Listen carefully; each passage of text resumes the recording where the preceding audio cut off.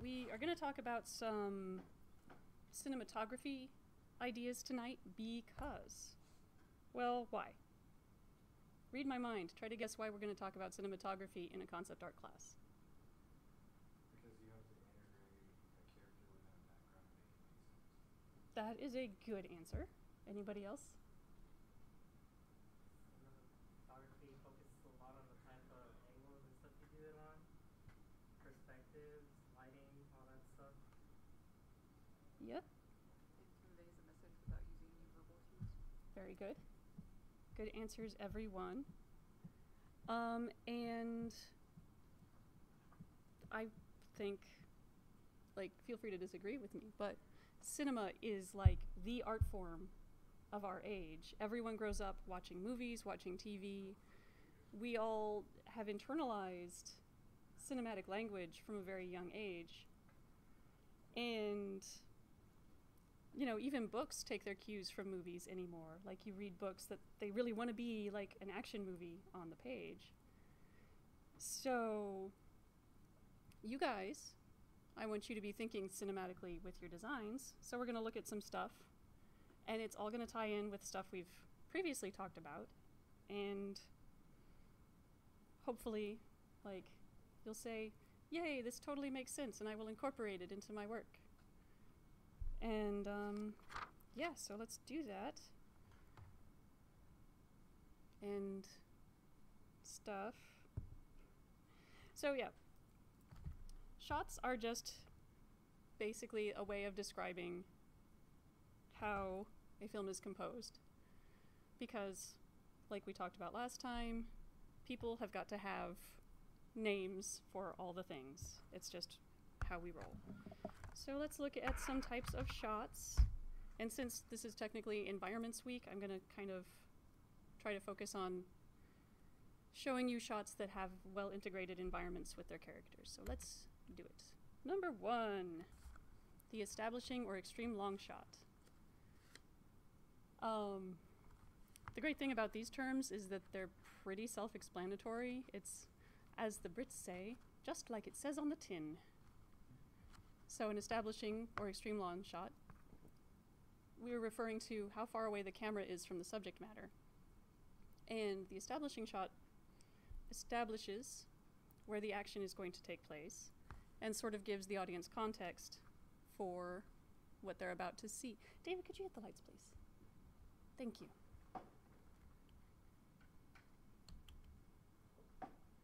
So we'll look at some examples that I think are particularly nice examples, and coincidentally, really cool constructed environments from film.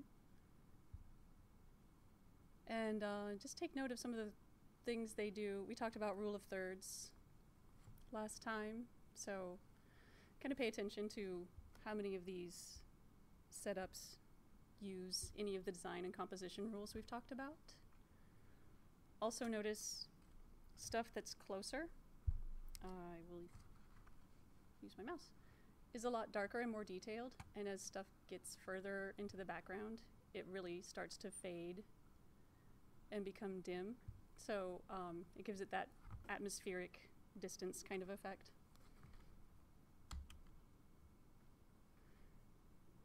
There's a lot of overlap in our terms, so we're talking about types of shots first. We'll talk about angles next. So this is a different angle, but still a long shot.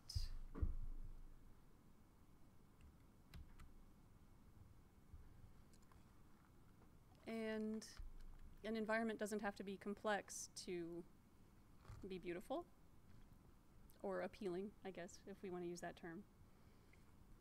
And you have the figure in there to show just how wide the scope is.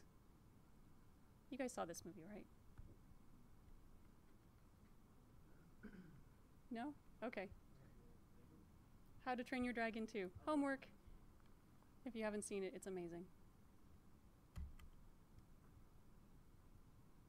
My other favorite movie.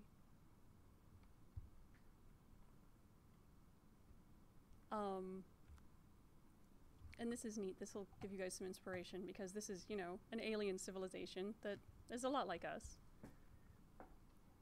And so it's got all kinds of cool details going on in the background as the camera like flies toward the palace.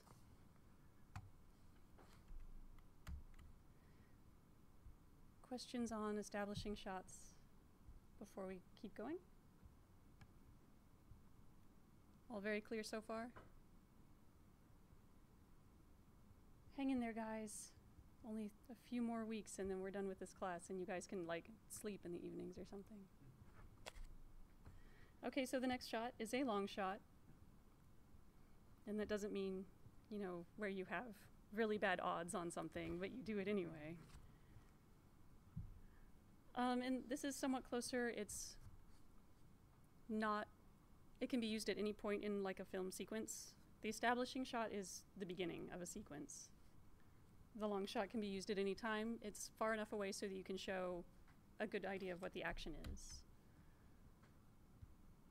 And look how perspective-y this shot is. What perspective is that? It is 1 point.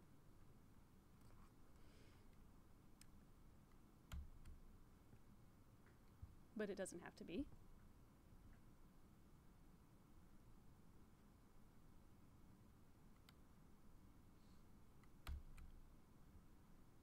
And I'm showing you interiors and exteriors to hopefully get your brains all excited and percolating.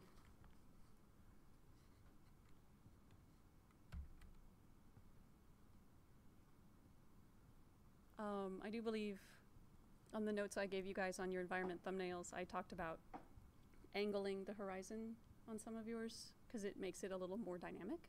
We're going to talk about that in more depth in a couple of minutes, but yes. Although it can also sort of make it feel like you're going to fall off of the edge of the frame, so use with care, I guess. And long shots are good for iconic moments, whether it's film or in a comic book or what have you. Games too, you know, have their iconic moments. You guys definitely know what movie this is from, right? F! Why would they, well, I have a question. Why were they in that dark alley? That is such a good question. Bruce was freaking out over like his PTSD of dealing with bats, so they left. And the only way out, they just went out the back really quick. And that's where Joe Show was waiting for them. I guess they didn't want to cause a ruckus by going out the front. Yeah. The wings have left this opera, you know, so they snuck out. But what backside of an opera? Have you been to Gotham? Everything looks like that in Gotham. Gotham is, think Chicago even more messed up. That's pretty much what Gotham is based around. But are there any opera houses like in back parts of town? Well, like in the Dallas Opera House is kind of in a dodgy area. Like everything nice up front. But the alley's always dirty. Well, I haven't snuck out of the back of the Dallas Opera House, so. Super dirty. Gotham's supposed to be that. Gotham is really like the whole idea of Gotham is that it's all pretty on the outside, but the disgusting and rotting on the inside. Oh, that's like all symbolic and stuff. Yeah. Well done. That's why the wings are all clean and everything, but they're in this like dirty alley, like, and they're approached by Jojo, who's like this really dirty like thug. Yeah. That sounds cool. I still don't know. Everything I have learned about Batman. It's all his fault. This is the same thing with every Batman story. What do you mean calling you about Batman? Why are there so many? Okay, I have so many questions. So many questions about Batman. Okay, let's hold the Batman questions. We will talk later. I'm sure your classmates will help you. Okay, so that's long shots. Long shots, pretty self-explanatory. Gotham City, not so much, but that is without. I really hope she's wearing What? I hope she's wearing a wig for that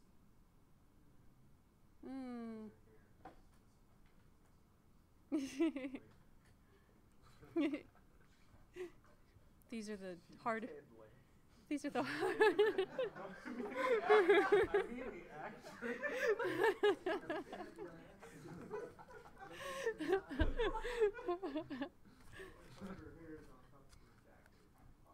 There we go. They probably like.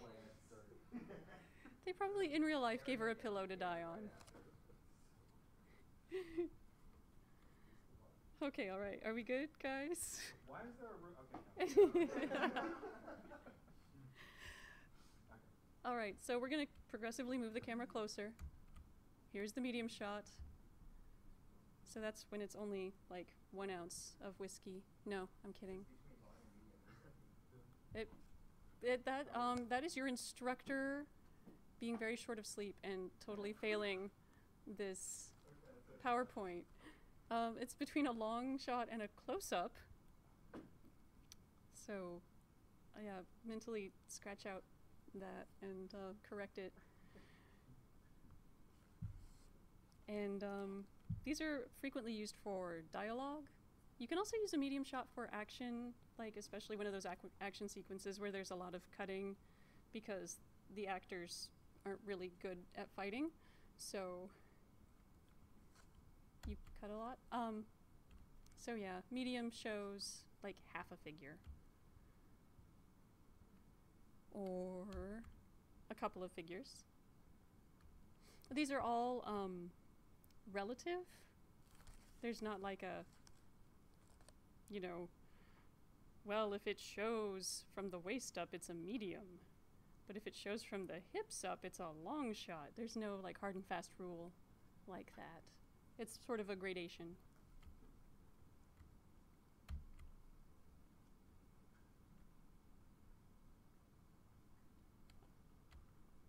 Look at that beautiful environment. Yeah. That's a good movie too.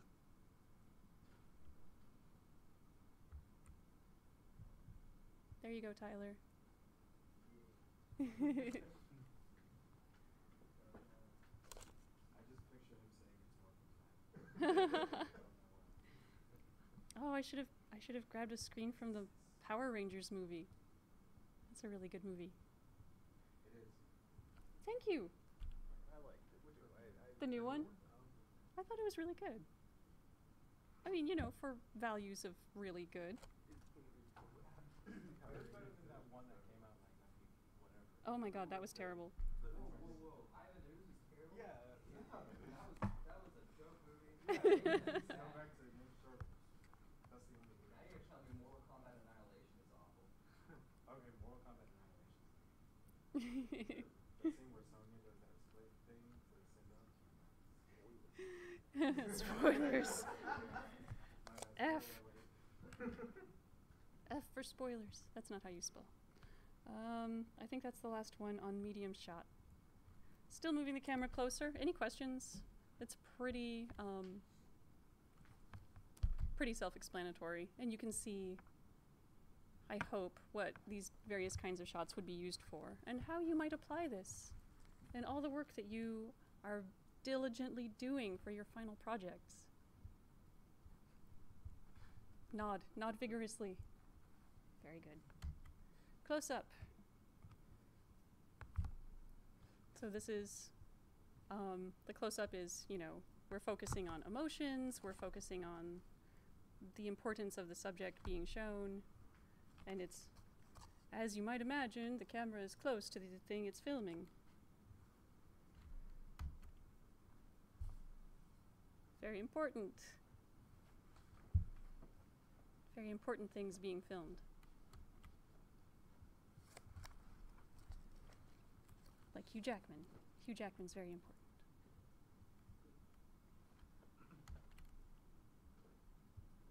What's it called?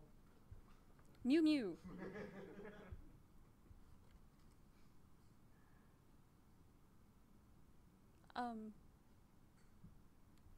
Yes, and I hope as we go through these examples, you are continuing to pay attention to, like, what kinds of compositions they're using and how they make the frames be interesting and beautiful, because if it's not good to look at, then what's the point, right?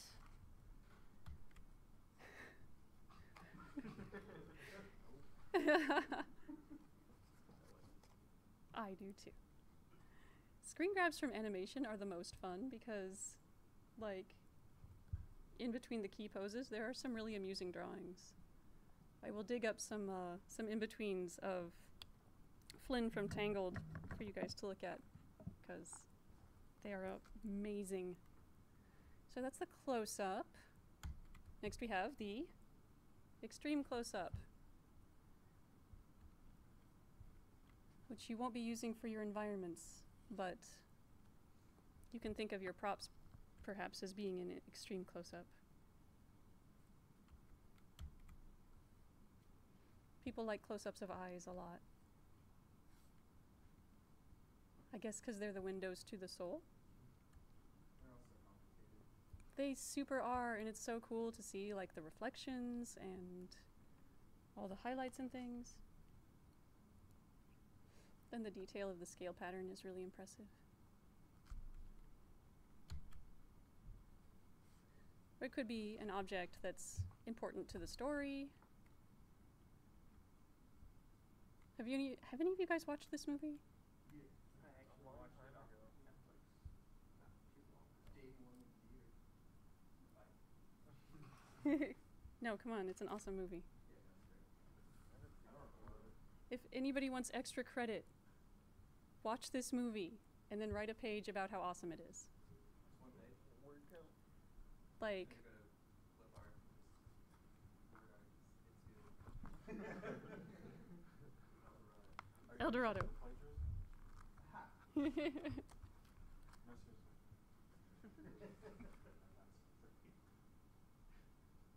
Okay. Moving on.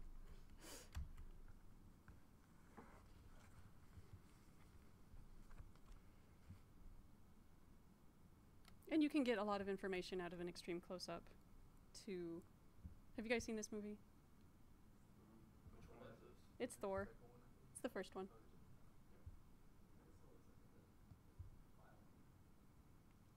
You could look at the file name. Oh, spoilers. Oh.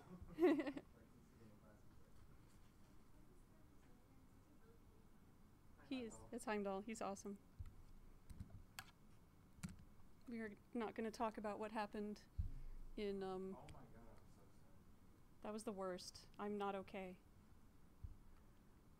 I didn't know it was gonna start. So, did you guys read that at Comic-Con they actually had like a group therapy room for people who were traumatized by Infinity?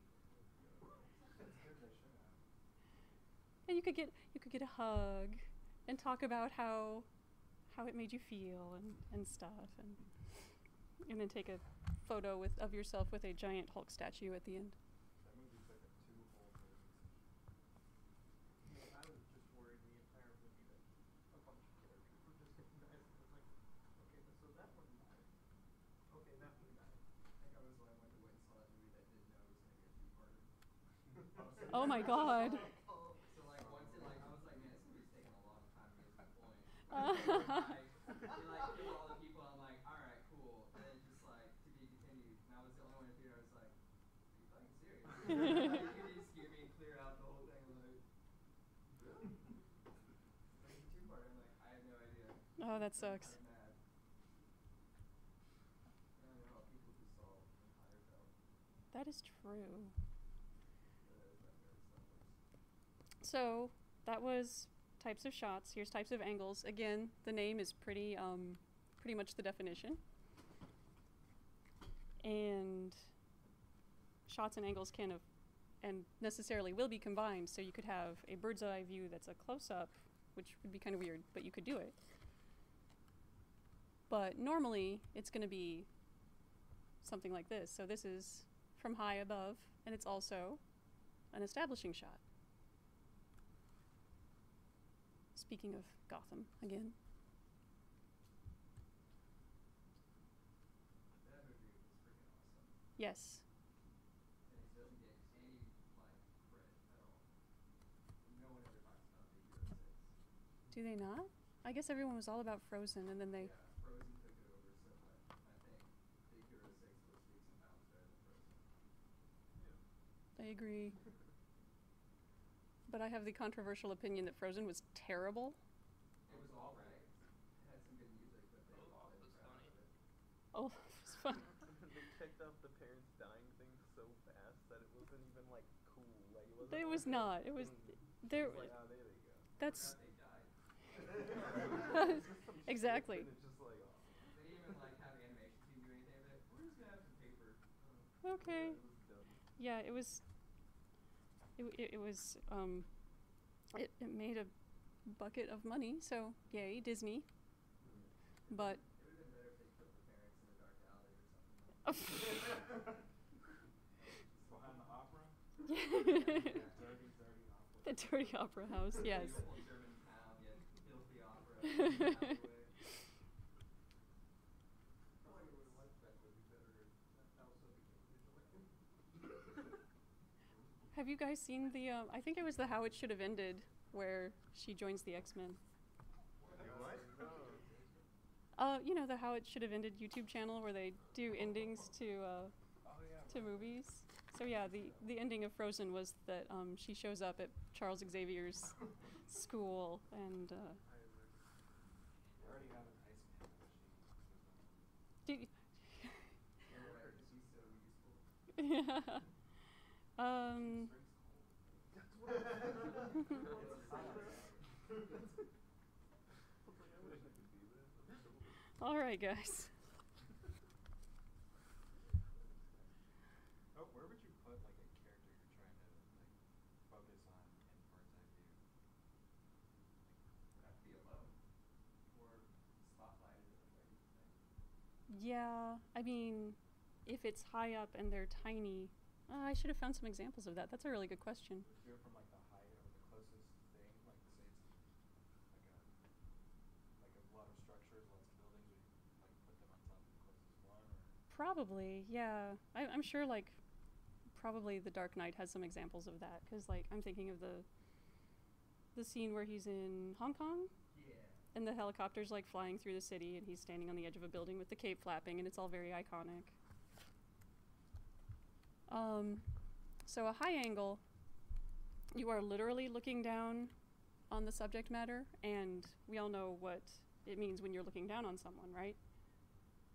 superior, better than me. That's right. You're superior, you're better than them, they are lowly and nothing. So, I mean, it's a good way to give an overview of a scene, and it also shows that the subject is, in a way, powerless. Which, in many of these examples, is going to be literally true. Do you guys know this movie? Yeah. It's so good.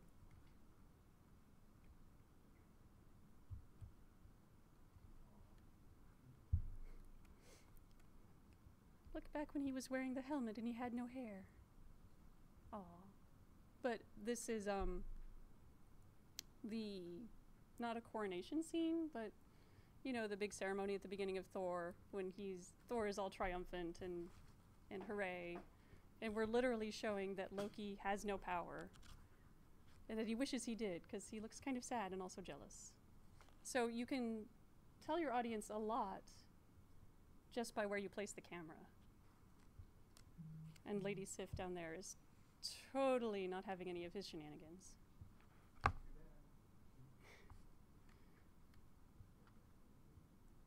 In my personal headcanon, Lady Sif is still alive somewhere. I think she and Valkyrie are on something. They better be. I know Valkyrie at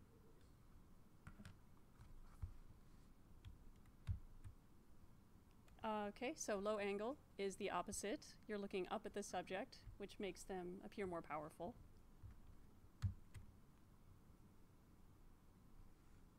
We've got some cool lighting in here too. We're not going to really talk about lighting so much because we're just not. Because reasons. Because I said so. Mainly because I want you guys to focus on composition, but I do want you to pay attention to how the silhouetted figure is sort of highlighted and stuff.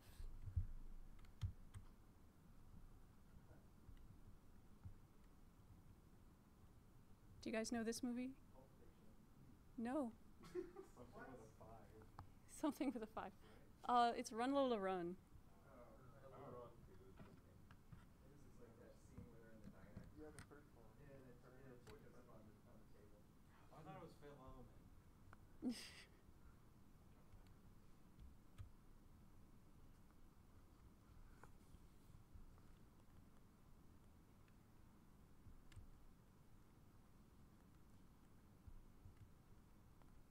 So yeah, these are all scenes where we're showing the character framed in such a way that they are powerful and mighty. Of course, like in this one, it all goes wrong for him like 2 seconds later. It's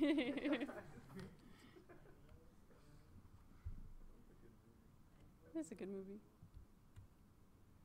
And the last one. I don't know why it's called a Dutch angle.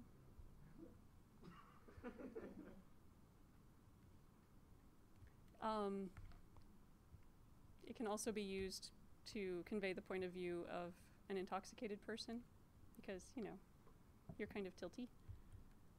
But it also can add a lot of tension and make the scene more dynamic. And I like it. It's cool. They used it a lot in Thor. Like a really, really lot. I don't think I ever noticed it. Go back and watch it again. You'll be like, whoa, he's tilting the camera all over the place. Oh, hey, there's some other stuff. I lied. There's a little bit of lighting. It's been a long week, guys.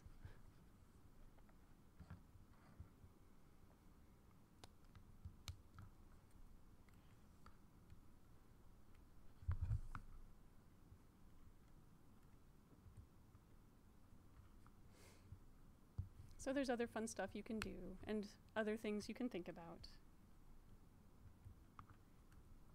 Like, everyone has seen The Matrix, right?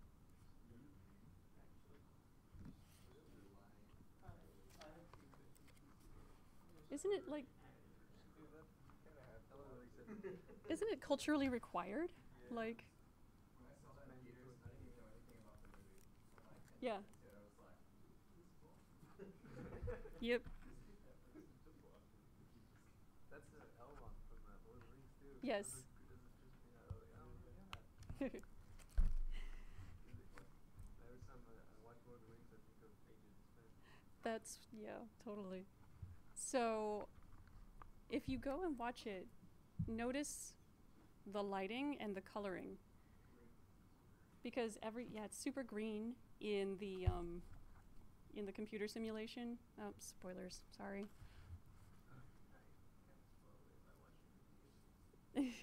And in the real world, everything is a lot more earth tone.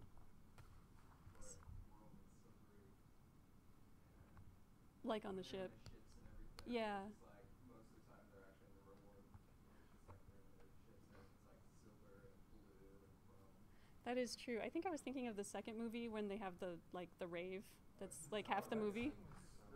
This is so weird. Have y'all seen the MTV, like, where Shawn Williams Scott and, where is it? Oh, and Justin Timberlake doing a parody? It's really No. funny. Well, I'll have to check it out later. It's really, really funny. Mainly this is here, Dutch angle. Also, having a framing element can make your composition a lot more interesting. And I think we used the rule of thirds too. Because this person is like 1/3 of the screen and it sort of leads your eye to Thor's face there. So, it is totally there only for compositional reasons.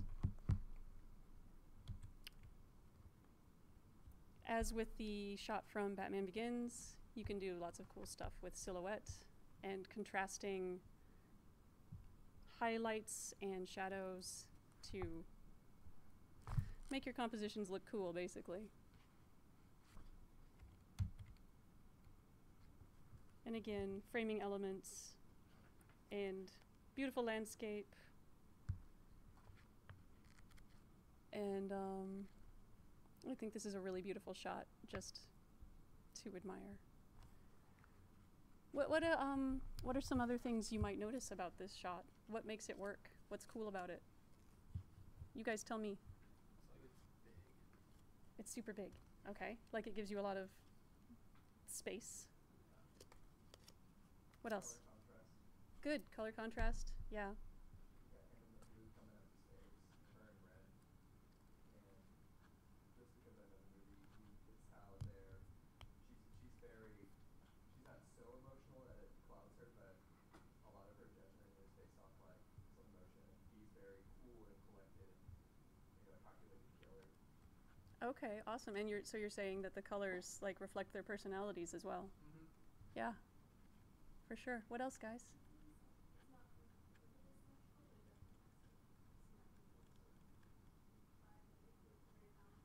It is very balanced, but not perfectly symmetrical. You're absolutely right. Anything else you guys notice about it? Looking at the background, there's a lot of it. There's a lot of background. Do you notice how the mountains kind of fade into this sort of blue-green haze? Like, I don't even know if that's a real background or if it's some kind of composite image, but it looks really good.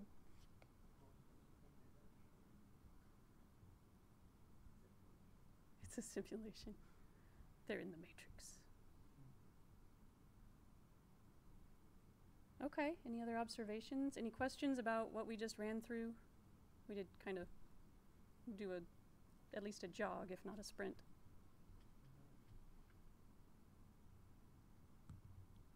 No?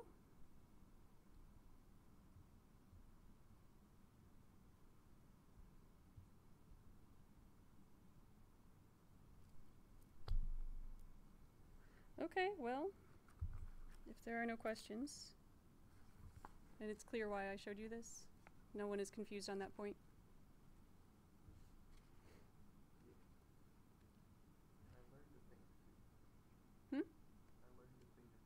You learned a thing or two. Excellent. Objective achieved.